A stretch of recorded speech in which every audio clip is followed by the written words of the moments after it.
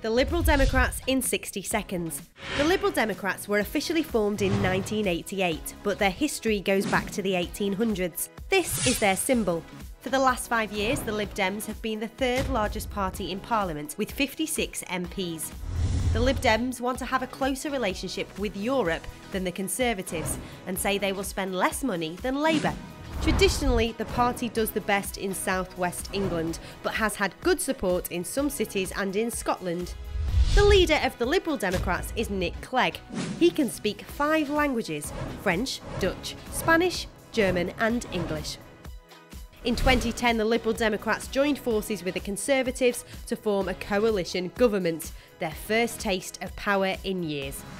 However, they did end up breaking a promise to stop an increase in university fees. Nick was forced to say sorry, and the speech went viral. I'm sorry.